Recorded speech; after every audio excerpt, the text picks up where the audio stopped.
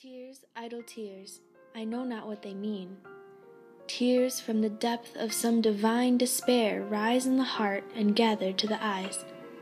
in looking on the happy autumn fields and thinking of the days that are no more. Fresh as the first beam glittering on a sail that brings our friends up from the underworld, sad as the last which reddens over one that sinks with all we love below the verge, so sad, so fresh, the days that are no more. Ah, sad and strange as in dark summer duns the earliest pipe of half-awakened birds to dying ears, when unto dying eyes the casement slowly grows a glimmering square, so sad, so strange the days that are no more. Dear as remembered kisses after death,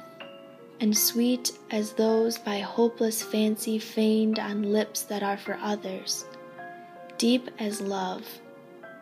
deep as first love, and wild with all regret, O death and life, the days that are no more.